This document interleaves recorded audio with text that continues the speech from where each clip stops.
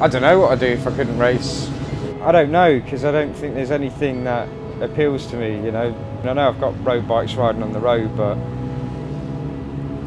I don't get the same satisfaction out of anything else like I do, you know, when I'm swinging the leg over the bike and heading out the pit lane onto the circuit.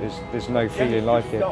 It's just being there with everyone else. I mean, I wouldn't know too much about the winning side of it. I've not really had that, but it's setting personal goals and setting targets and beating them, whether it be lap times or catching the bloke in front, and then, you know, but that all leads, you know, in theory will lead you on to winning, you know. And I know they say it's not about the winning, it's the taking part, but from my point of view at the moment, it is just the taking part's enough.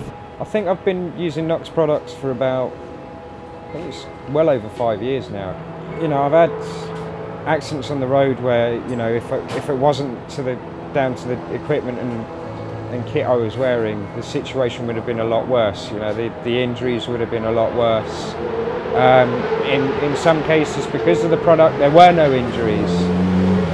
You know, and it's not like there's a magic cloak you can wear when you jump onto a motorcycle and